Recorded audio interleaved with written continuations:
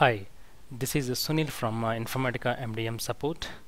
In this video we're going to learn how to implement HDD in MDM 9.7 and later versions like 9.7.1 and version 10. As we know, HDD implementation is slightly changed in MDM 9.7.1 as compared to 9.1 and 9.5.1 releases. There we have a user exit in at the database side levels, but here we need to implement user exit in the Java side, and we need to import that user exit jar into App Console. As you know, so this is the agenda for this video. As you know, what is HDD? Clearly that HDD means hard delete detection, where we can find whether the source system record is deleted from the source system or not. That is, to find out whether the particular record is deleted from the source system. So we have custom columns in HDD to find out whether it's deleted from the source system or not. So here is our agenda for this video. Initially we need to run a SQL script for HDD, that is crepos external hard delete detection repos table, where we can store the details of our stage tables, that is with respect to the source system. Then we need to make a user exit jar file for HDD. Then we need to import this jar file into MDM Hub Console. Then we need to test the HDD. So initially let's see what are the SQLs we have to run for the HDD. So you have to connect to your OS initially. Then see this. Here I'm creating one a repos table called crepos external hard delete detect. So this is the table we are creating here, and so these repos, these scripts are available in configuration guide, MDM configuration guide. And then we need to create these comments for the columns, and then we need to there are two types of HDD types. One is direct and the second one is consensus, as we know. So that's why we are going for this check constraint. And again, if you want to enable HDD, the indicator is 1, disable, you need to disable, the indicator is 0. And with the end date value also we have a check constraint, and we need to add a unique constraint on row table. Then this is one alter system where we are creating a foreign key for crepos table. You can see here, yeah, this is a crepos table. Then we need to insert these metrics into crepos job metric. You can see here. So after running these queries, commit the changes. So once you commit the changes, then the next job is to make the jar file. So here I'm going to show you what is the code here. So as we know, there are two types of HDD types. One is direct, another one is consensus. So in this demo I'm going to show you how to make a jar file for direct type. See here, so you need to implement the user exit like this. you need to make a user exit class like this. So in this class I'm going to implement a post landing user exit for direct. So if you want, see here, you need to add all this parameters if you want to see these messages in the log file, CMX server log file. So this is the user exit for direct HDD type, where you can implement this user exit, post landing user exit. So this is the one. So in order to configure for consensus HDD type, you need to add one more class for post stage user exit for consensus. So once you make this code, and you need to create a jar file. So once you create the jar file, then the next job is to import the jar file into our MDM. So here I'm going to show you say here user object registry once you go to user object registry, you can see here user exits. I imported this user exit using this tab successfully. So once you import it, then design your schema. So here I have created one viewer table, first name, last name, end date, and del code.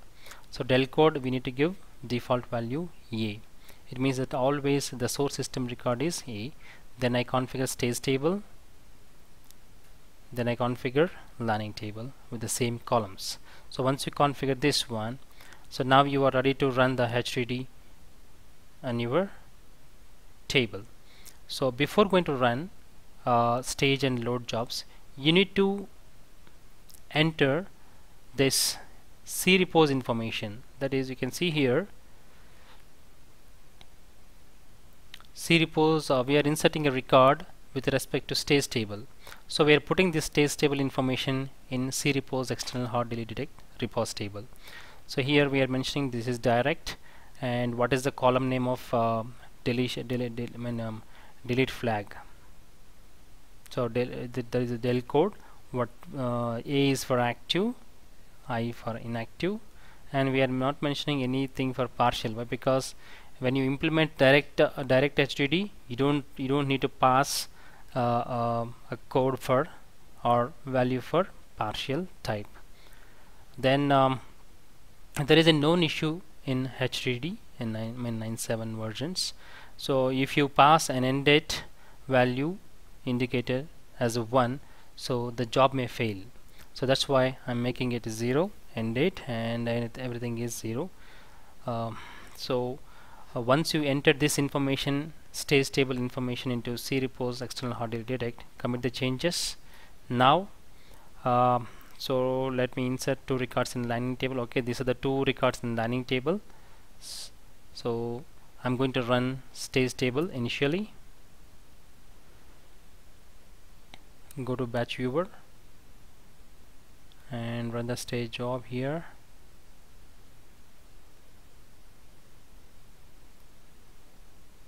I'm going to execute the stage job.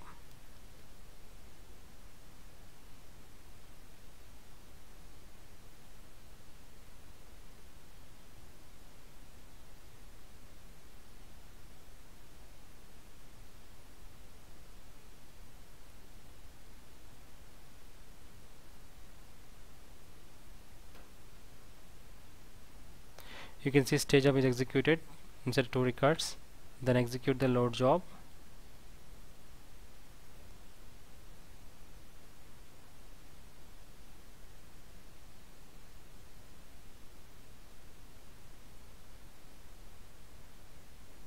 Two records inserted.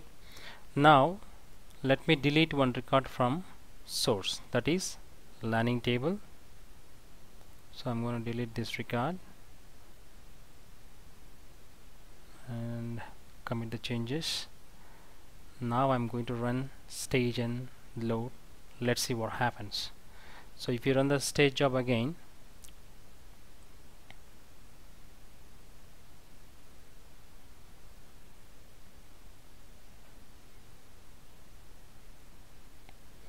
you can see here total records 1, inserted 1, but flagged as deleted. It means that it deleted the record in landing table and again insert back with del indicator I. It means that inactive now. I'll show you that. See, I'm going to refresh this and you will see this record with del indicator I. It means that it is deleted from the source system. So next I'm going to run the load job.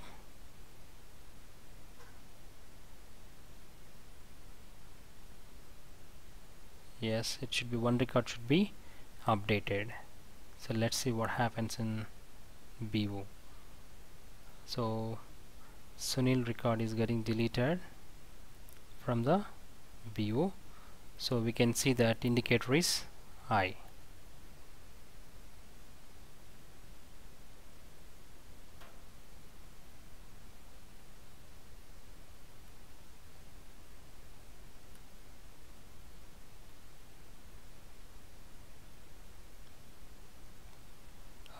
you can see here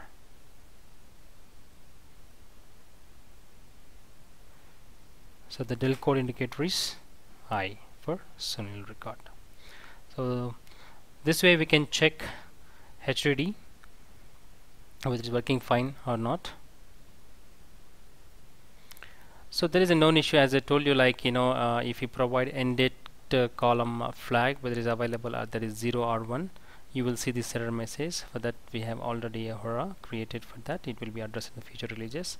So you can very well refer this configuration guide for more details on this HDD. So we would love to hear from you always at support videos at infomania.com, and you can follow us on twitter.com infosupport as well. And thank you for watching this video.